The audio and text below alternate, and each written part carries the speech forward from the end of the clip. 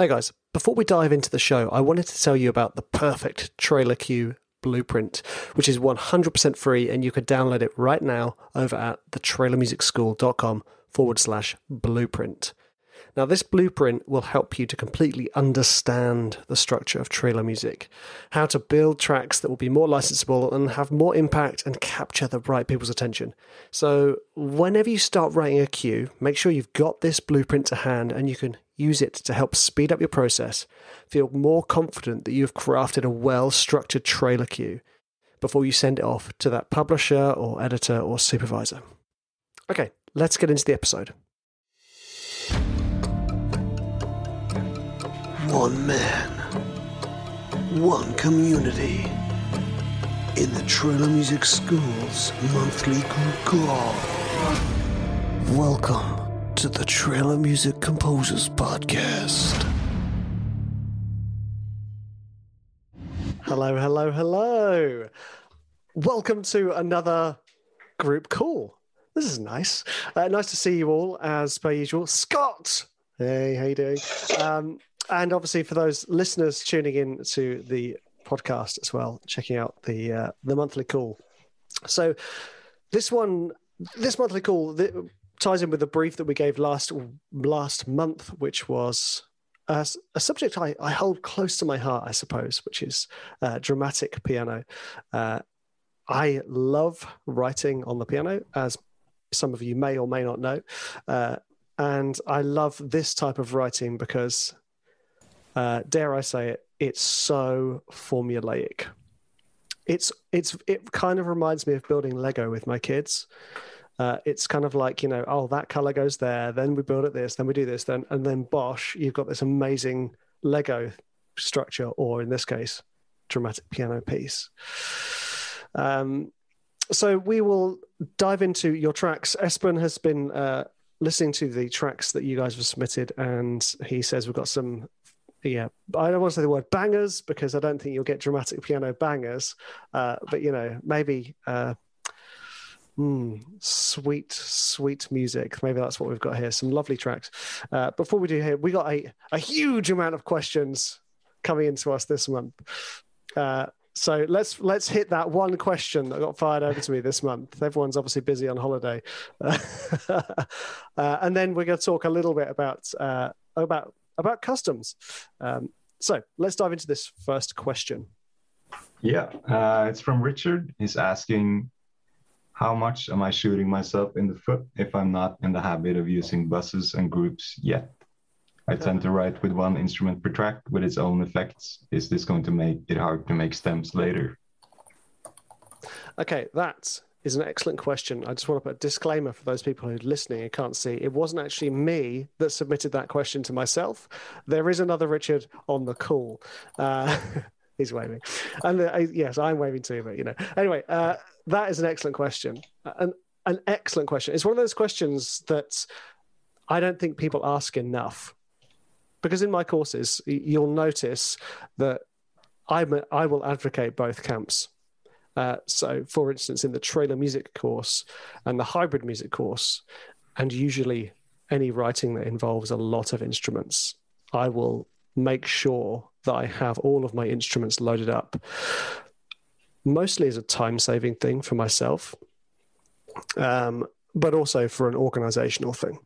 So when I'm writing an album for big orchestral trailer stuff, I will make sure that I have my stems already selected through groups.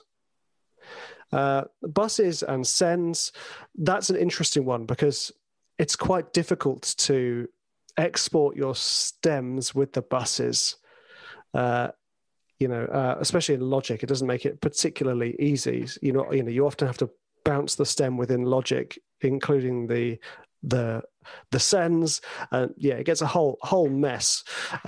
So my way around that particular problem is I tend to create a group within Logic. So I call it a stack in Logic, a bunch of instruments grouped together with their own bus, and then I will put the effects on the bus. And if needs be, I will put the effects on the individual instruments. with regard to shooting yourself in the foot, if you're not doing it, it really, really depends. So another situation, for instance, if you're doing, let's say, organic sound design, often I will have no instruments loaded for organic sound design. I will work on a sound. It's kind of like someone, if I was a sculptor, someone lumping a massive lump of clay in front of me and me just trying to work this piece of clay in the form of a single or a few sounds.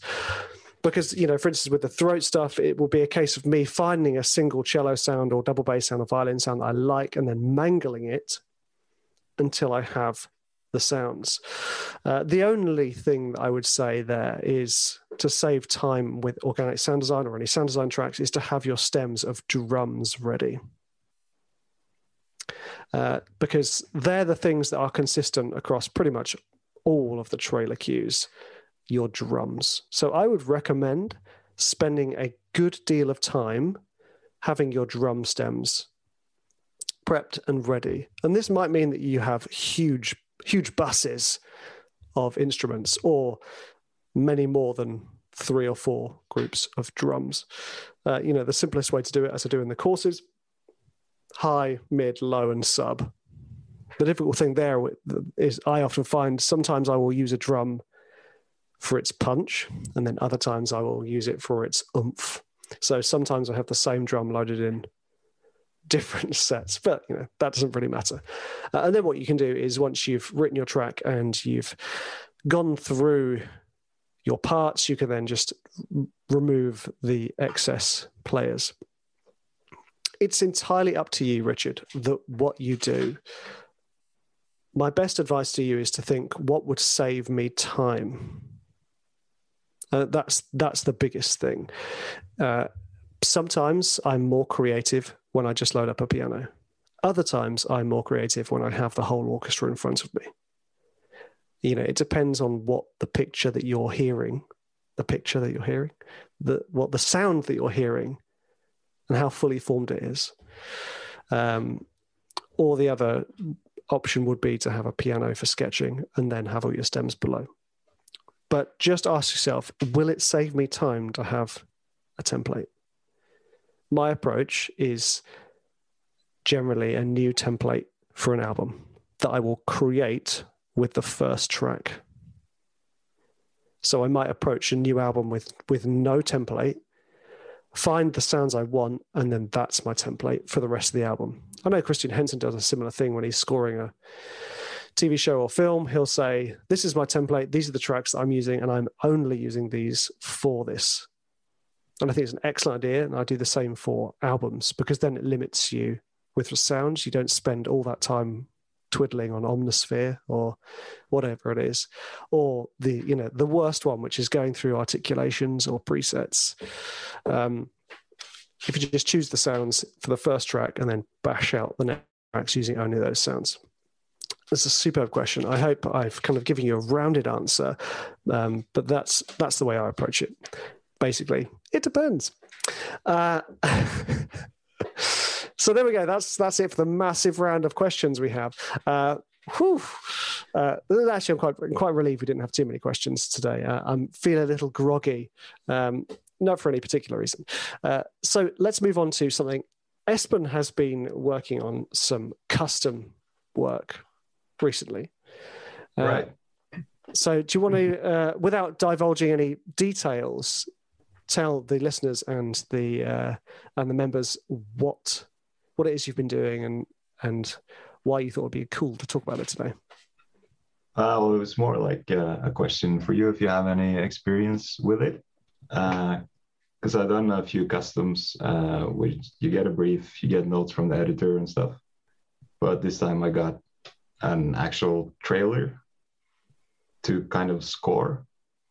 And I was kind of lost with it because I don't know exactly what points to hit. I don't know if I have to follow sort of the rhythm of the trailer, which it might not really have. Yep. And yeah, so like, how do you create a track that stands on its own? Or does it need to stand on its own? Wow. I didn't realize you were going to ask that kind of question, which is going to involve a lot of talking. Yeah, with regard to customs. So what Espen got a custom. He's done customs before. Espen got a custom where he had the visuals. And any of you listening or watching who've ever had visuals with a custom will know you suddenly fall into this terrible trap of Mickey Mousing every single movement that you're seeing. You know, you see someone running and you're like, oh, digga, digga, digga, digga, digga. And all of a sudden you realize you're scoring a Tom and Jerry cartoon for an action trailer. So my advice to you with regard to this is to always think about the acts. Editors will cut or move cuts to fit your cue. Not always, but the cuts between acts are the big beasties, are the important ones. You know, the really important ones, if you're going to hit it, and you will see it. Often there's a fade to black at the end of Act 1 because something has shifted in this world. Big cut. So think about it like that, you know, and try not to get caught up in the minutiae, the small details. Remember, I'm often talking about like painting a picture of the landscape. That's what you're still doing. Having the picture in front of you sometimes offers just more of a distraction.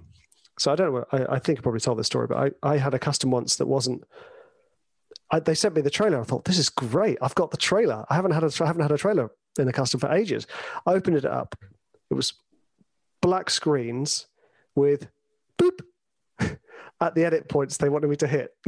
Boop. And that was it.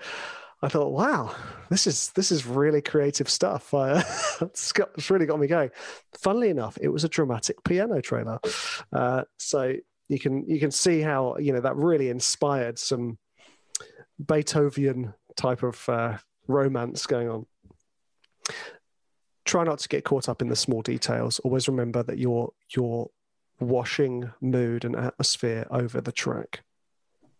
Yeah. Yes, there will be edit points, but if your track captures them in the first instance, then they'll say, oh, we need it to hit this point and this point and this point.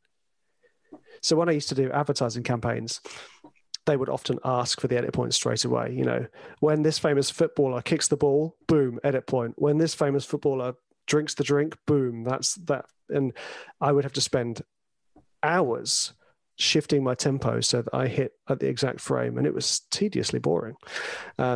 Whereas in trailers, you've still got a lot of freedom, which is wonderful. So try to think of the wash. Can I just create a great track that hits around Act 1, Act 2, and Act 3? And then there'll be the Act 4. So yeah, it's difficult. Often what I would do is two things. I don't want to say illegally rip a video from YouTube, but, you know, take a video from YouTube, mute the sound, and then compose it to the trailer so I can practice the art of writing to a trailer. Or I would just watch the trailer once and then not watch it again, with having written down or put a marker on my project as to where those key points were. And then you can kind of fit the tempo through that, you know, okay, well, I've got these points generally. I like I said, I haven't done one of those for a long time, but that was my experience of doing customs with visuals. They're rarities, but they're quite fun because, like you said, you end up doing Tom and Jerry score, which is, you know, for a horror might work really well. I don't know. But yeah, there obviously is that aspect. Some trailers don't necessarily need to have a tempo set through them, like a horror trailer. There is we've got questions in the chat, Espen. We've got questions in the chat. Okay, now I see. Have I answered your question first, Espen? Yeah. That's good. So. What a relief. Thanks. Okay, so we do this question from Michael then. For dramatic piano, how dramatic is too dramatic? And is a full grand orchestra appropriate for this genre rather than only smaller strings, chamber strings? It seems like there are a couple different approaches within this style. Yeah, that seems like a very Michael question, Michael. How dramatic is too dramatic? It really depends. The thing you just always fall back on, Michael, is this track exciting me? If it's not exciting you, give it a break, go for something else. Because the thing is, it really depends on what the track is being used for. The setting is really important. There are a lot of variations. For instance, if we're talking sort of Queen Elizabeth, with big royal battles, the setting is bigger, a full orchestra will be required.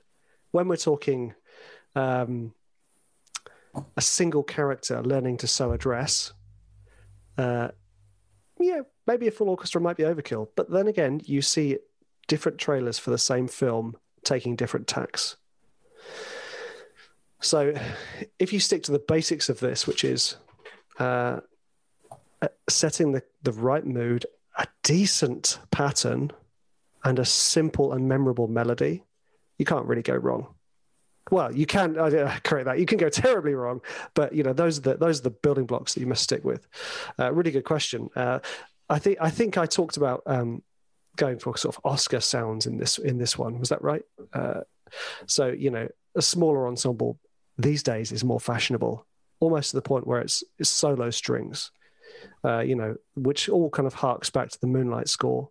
Everyone still wants to recapture that beautiful, speedy violin piece that I never remember the name of. The small ensembles are very fashionable at the moment. But, the worst I can say is, can you take some of the strings out? Or I'll have the stems, please. And then they've solved their own problem. Next question. Right. It's a follow-up from Frederick about Act 3 specifically. I often find for dramatic piano that I end up going very orchestral in Act 3 and that it almost stops being a piano track and becomes a strings orchestral track. The piano hardly cuts through unless you really hammer the velocities. I always wonder if it would be better to keep the third act smaller and still keep that piano feel throughout the whole track.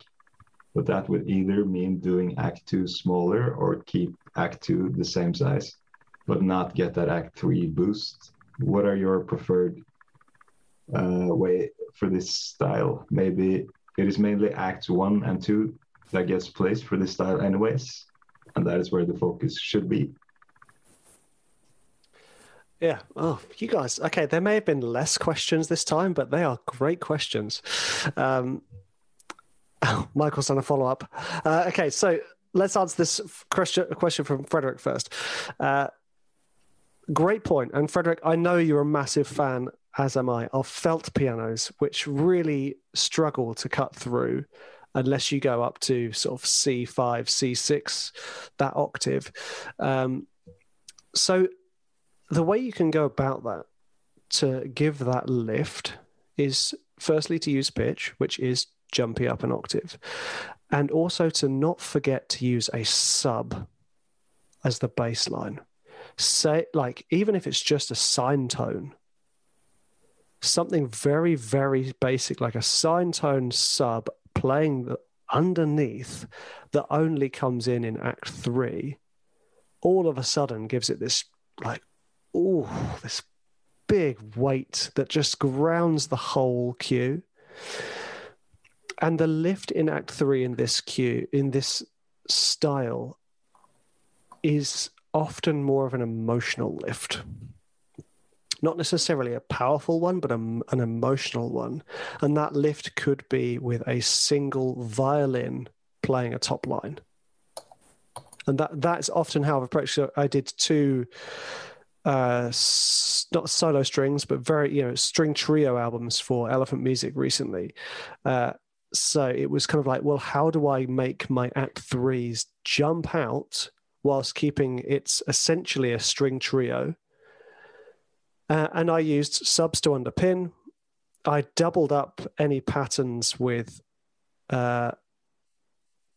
sections, but I kept them lower in the mix. So it was, you just got the sense of scale rather than this like immediate orchestra coming out. And I used the top registers of the violin. Those things will give you that jump. And I think that if you listen to, I'm terrible with names of pieces of music, but Max Richter does it a lot.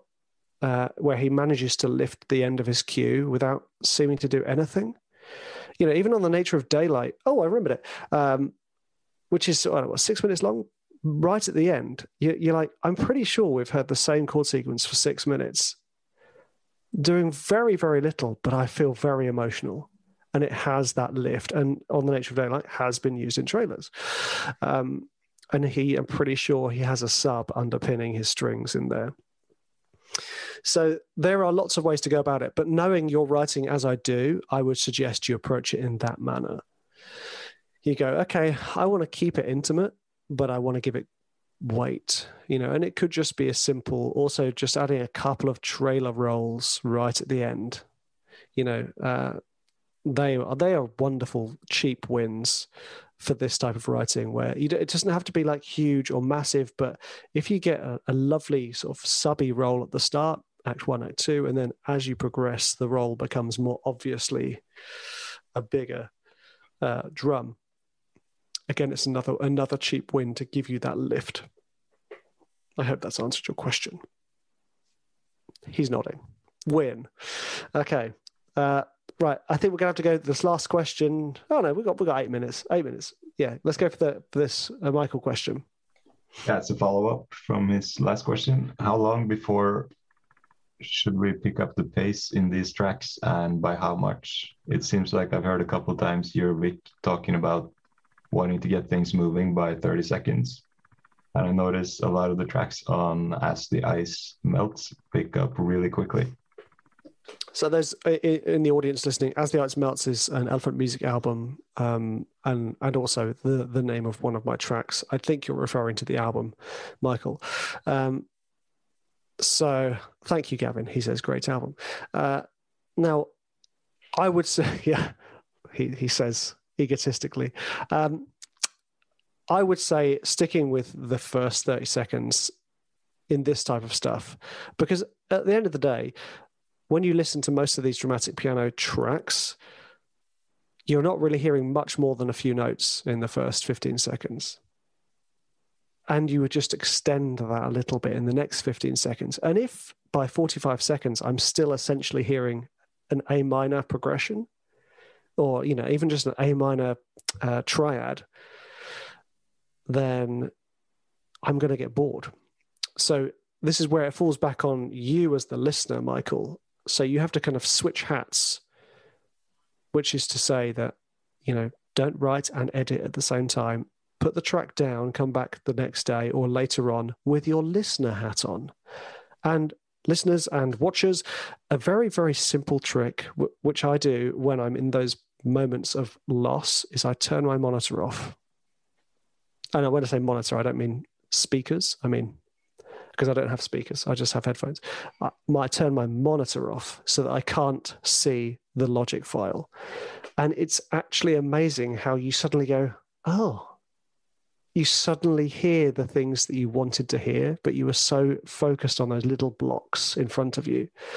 So, general rule, if you haven't got that from now already, is 30 seconds, kick into Act 2, give Act 2 about 45 seconds, which will take you 1 minute 15, then give us a rousing Act 3 for 45 seconds, and then a very, very sweet and soft sign-off at the end. Should bring you to 2 minutes 20. If you want to go longer, of course. Then you're dealing with intelligent uses of variation. Because otherwise we'll pick up and go, oh, that's a loop, which let's face it, we all do, especially me. I love to loop. I should get a t-shirt. Love looping, but I think that's the best advice for you, Michael. Is also to start as small as possible. That's why so many of them start with a bing, bing. Because then you've got room to grow and to lift. I hope those answers have given you some insights a little bit. Like I said, I absolutely love this style. I love listening to it. It's one of those ones that, it's great to cook with as well. It makes me feel like a Victorian gentleman chopping a carrot. So let's dive into these cues, because I know you guys have delivered some great tracks. So, Espen, what auditory delights do you have for me today? I have a lot, actually. I think we're going to start with Richard. Not you, but Okay. the other Richard. Yep. Yeah, I've submitted myself again, haven't I? Let's see. Dramatic romance.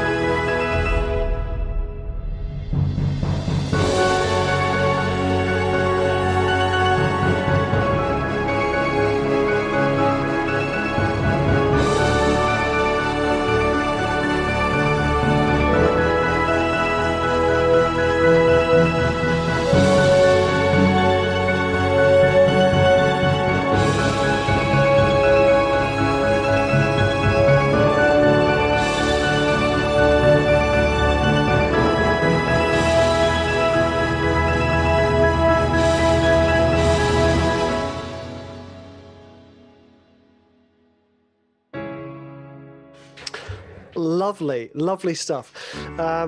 So this had some absolutely wonderful elements, and I'm going to speak to my two favorite parts first. I'm going reverse order. It was that kind of like digga digga digga digga digga digga digga digga, the fast, the higher pattern in the top. I really, really loved that. The moment that came in, I thought, yes, this should have been in earlier in another form. We should have been nodding to that earlier. That would have been a wonderful way to bring Act 2. I felt dragged a little bit, but when that came in, yes, we had that pace. Even if you had strings underneath in Act 2 going, you know, just doubling it, just they don't need to be in the face, just there giving a little bit of tension. And I loved the bass you had in the first act. It was, yes, that's what I was kind of talking about earlier. When you have a really low sound, all of a sudden it just pulls everything down in a good way. It grounds everything. Fantastic. When we got into Act 2, it was the track. It needed something, so that could be brought in by the pace of that, bringing that pattern in earlier. Then once we get to Act 3, we needed a melody. We needed so it doesn't have to be anything ornate or or long. It can be simple chord tone melody that's soaring above everything else. that will lift everything up. Piano choice. I loved the intro piano. I felt like it had a really nice sound to it. The main piano that came with the arpeggio, I would suggest either dropping the velocities a little bit or trying another piano, or maybe putting it in a different space. It jarred a little bit with that first piano. But is this your first attempt in dramatic piano, Richard? Second. So that's pretty amazing for your second go at this. So well done. The other thing to consider, you did 2 drop downs, 3 drop downs. 3 drop downs? You did a drop down into Act 2, a drop down into Act 3, and then you did a mid Act 3 drop down. Now, I know that's quite fashionable to do those mid Act 3 ones as a lift. I'm not sure it worked in the way it should have done. So I would take that drop down out, perhaps even take them all out and just see if you can get that progression going out, up. But either way, just take that last drop down out and let's get a top line in. And you can have a hero piano playing in single note octaves supported by some violins. That will do the job and that will bring it up. But great cue. Awesome. Great job, Richard. Let's move on to Thanks. Tim Brown. And his track Embers. Is Tim on the? Yeah, Tim's on the call. Hey, Tim. Tim's here.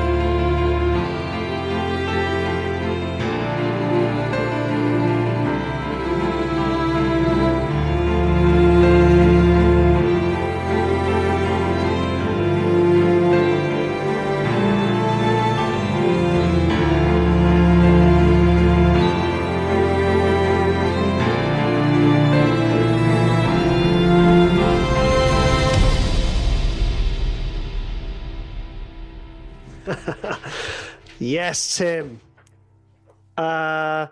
Firstly, what a great piano sound you had in that first 2 acts. That was just lovely. And also it was really lovely because it could have gone full on pop track, could have gone ambient piano, it could have gone post rock. Because of the soft piano sound, and I'm going to ask you what that was, Tim, and because of the reverb, and I'm going to ask you what that was, Tim, was noir. Yeah, okay, great. What about the reverb? I always love hearing this. Black Hole Reverb. Oh, who's that by? Is that oh, I can't remember the name. Espen's note, looking like he knows. Eventide. Okay, cool. Thanks, Tim. You did so much right in that. You set the mood with the first sound, which is so hard to do, but it's that thing I'm always talking about, which was like, if you can give this character straight away, you've grabbed me. Even if the rest of the track is subpar, like you've grabbed, this wasn't, by the way, Tim, just in case, you grabbed me instantly. I loved it. And then at that point where I go, okay, what's Tim going to do? Yes. The pattern comes in, which I talk about in the piano course, which is basically, you've set the tone in the intro, and then you bring in a pattern to bring the tension, drive the track forward. It doesn't have to be anything overstated, and this wasn't. That was really subtle, but the subtlety carried all these wonderful shades of emotion with very, very little. Superb job. We got to the next stage which I felt jarred a little bit when it shifted into either a different piano sound or the different velocities with the same piano. It lulled a little bit in that section. I think that was because what happened was you had this lovely rich sound in the first 45 seconds a minute. And that sound went, and it was replaced with a much brighter piano. So we lost a lot of mid frequencies in the piano. So I would suggest keeping that piano going throughout that section, and maybe using the brighter piano to pick out the important parts, albeit the top note melody, basically, and the bass notes. Here you're going to go boom, boom, which is, again, another easy win for those act threes. Once it picked up and the strings came in, the brightness of the velocities made perfect sense.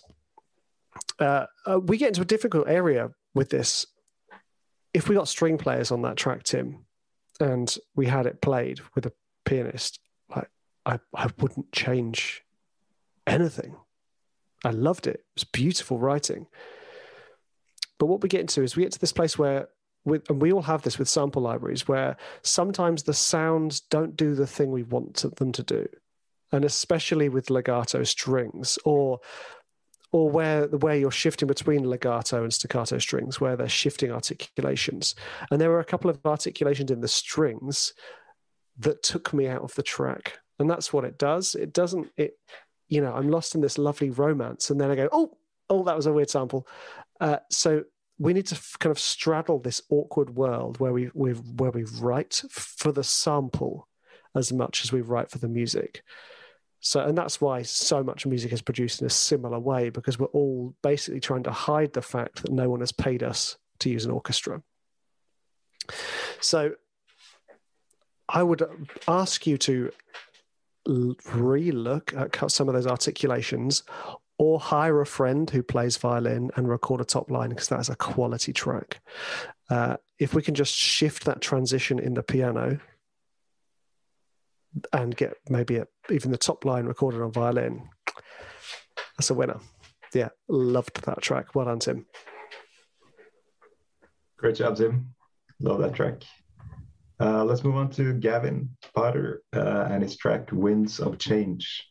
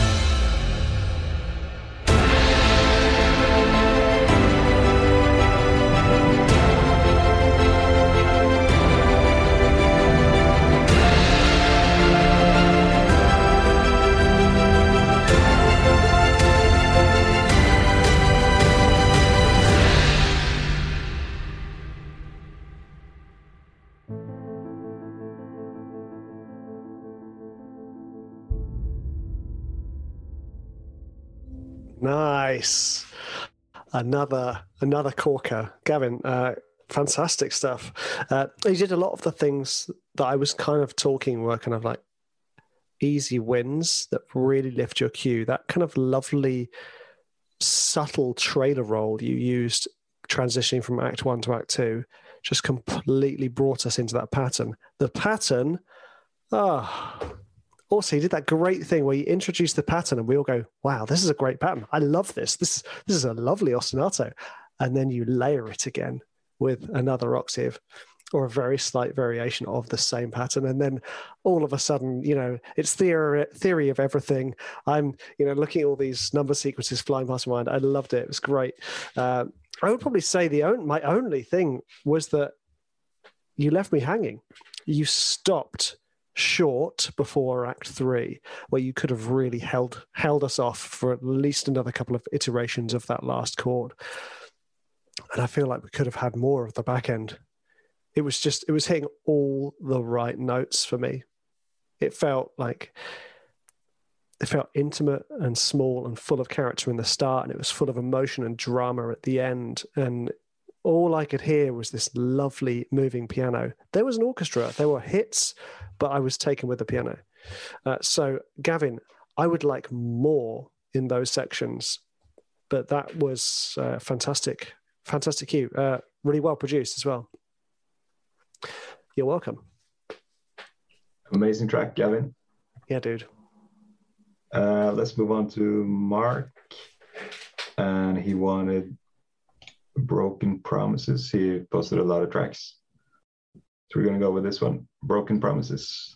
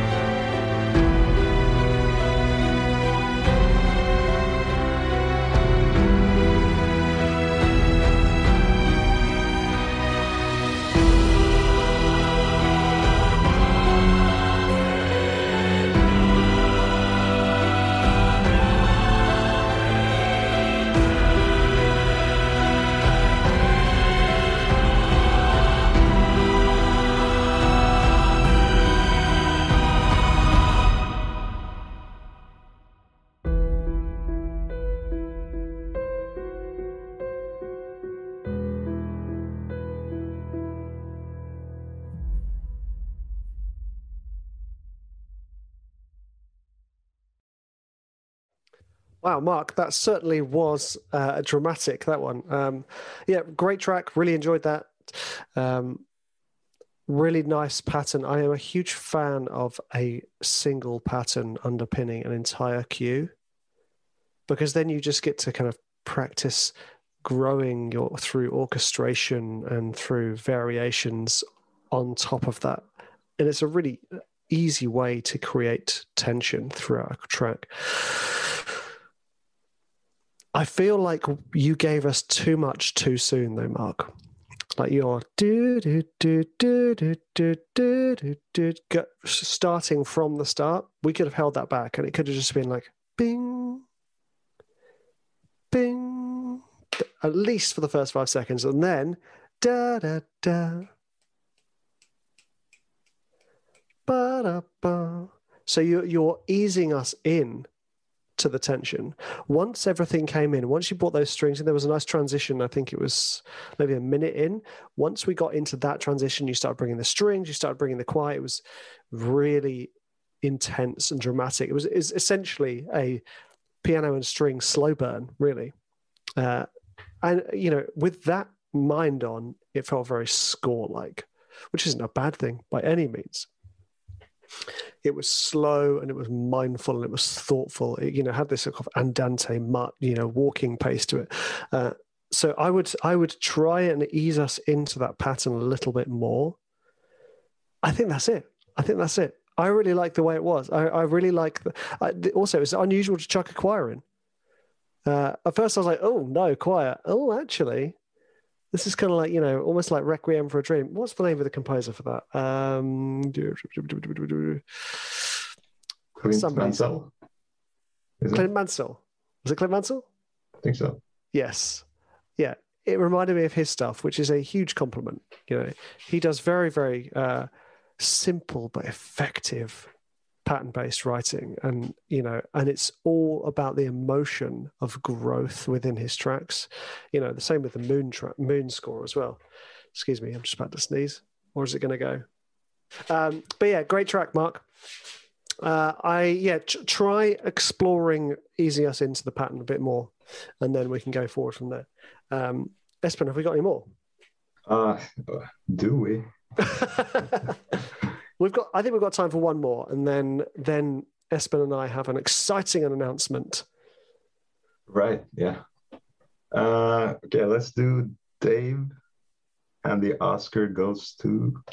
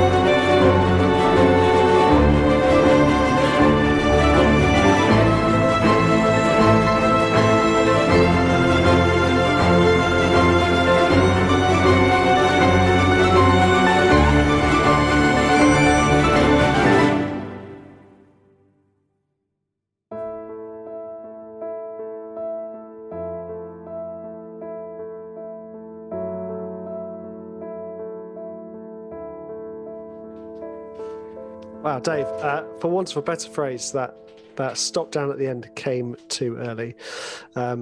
We needed more just before you dropped down, and then, that was a beautiful cue. Beautiful, especially that once all the strings were in, I was just like, yes, this is advertising gold.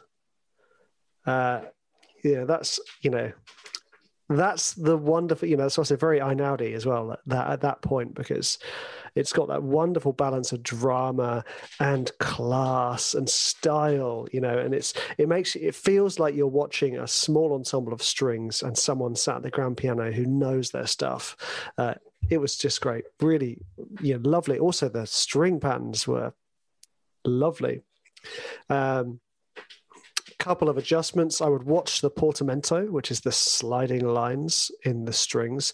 Like, when used effectively and I think sparingly in this type of writing, they're great. But if you slip them in too much, then it's like, ooh, it just, again, it pulls me out of the track. The other thing was when you came into Act 2, Dave's Spotify album is awesome too. Dave, you have a Spotify album. Oh yes, okay. I'm gonna go listen to that in a minute. What we should do when we get into Act 2, I felt like I needed the pattern, a little pattern come in. So in Gavin's track where that pattern came in just at that point, and it carried us. So you envisage the pattern as like your guide through Act 2. The pattern is like, hello, my name's Linda. Would you like to come through Act 2 with me? That brings you through Act 2 nicely and leads you into that last part of Act 3, which, if I'd have written that track, I would be very, very proud. So good work, sir. Yeah. Great writing. Yeah. Espen. Yeah, great job, Dave. Love that third act. It's amazing. Announcement. We have a new brief up, which is a horror brief, organic horror. And our friends at Fallout Music Group gifted us with a few instruments. So this month we're going to give away a couple of instruments to the person we think has the best track for the next brief. And the runners-up will also get one instrument, the two runners-up. Yes. Cool. I'm bribing you guys to work.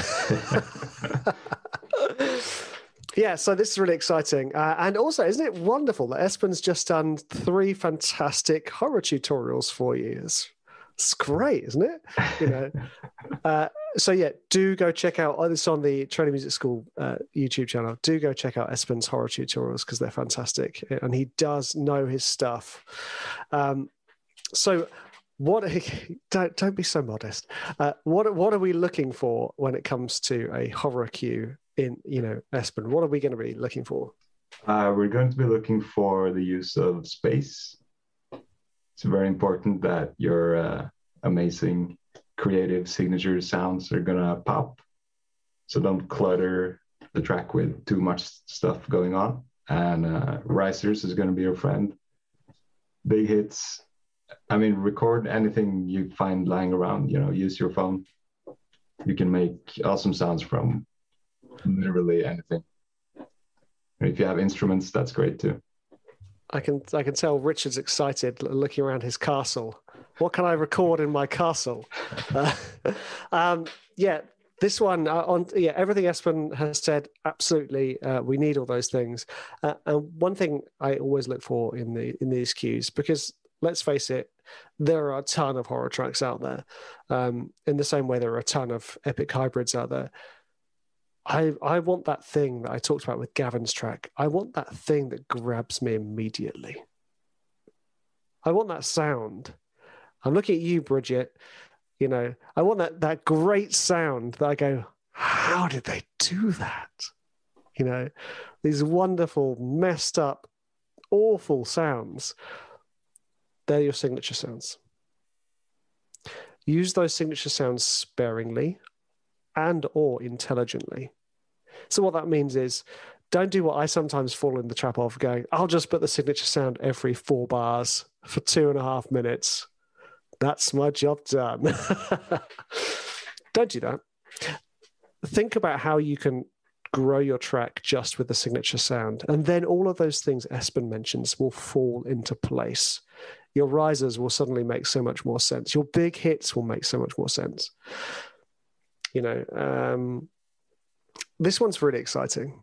And you know, those of you who've been with the Training Music School since the beginning, you'll know how excited I get when we get to get our little recorders out and go. I don't mean the wind instrument recorders. I mean our field recording devices.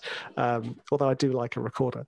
I'm very excited to hear what you guys do with this. So Espen and I will be judging this together. I personally will be looking for character as a huge part of this. Espen, what will you be looking for beyond? You know, what's the money shot for you, basically? A really cool special sound, I think. Oh, that's character, I guess. Yeah. He's looking for character too. I thought you were going to say a really good track. Thanks, Espen. That's my number one criteria. Yeah, that's it. Yeah, really track. Good writing. Yeah, we all look for that. It's going to shine through if you have fun and do something that scares you as well. Yes. Yeah, and also don't be afraid to get weird. For one of the horror tracks I did, it was a couple of years ago now. COVID's made time feel like some kind of strange warp. Several years ago, I used a tape machine. Actually, I did it about 30 years ago. Let's be honest now. But I used that sample. I found that sample. I had an old cassette recorder, and I screamed into one tape, and I recorded it to another tape. So I had two cassette recorders next to each other, and I just pressed record and play on the one of them, transferred it, record and play. So I got natural tape distortion by just transferring it from tape to tape to tape to tape to tape. And then I found that tape just as I got a brief from Elephant Music to do some horror tracks, and I thought, ooh, let's see what this does. And it still sounded fantastic. So sometimes you can get some really wonderful sounds. That was my signature sound, by the way. 14-year-old me screaming into a cheap tape machine. So I'm not suggesting you go find 14-year-olds to scream into tape machines. I just think you should look out for interesting sounds. You guys know what the deal is. I'm just looking for ways to make cheap jokes, really. iPhones are absolutely fine. Also, Zoom recorders. These little chappies here. These are excellent. In fact, I record all of my piano music on a Zoom. I can't be bothered to have my microphone set up all the time, so I'll just plop the Zoom on there. Hashtag lazy. It sounds great. You're so sarcastic, Espen. That's why it sounds so rubbish, Rich. Right. Okay.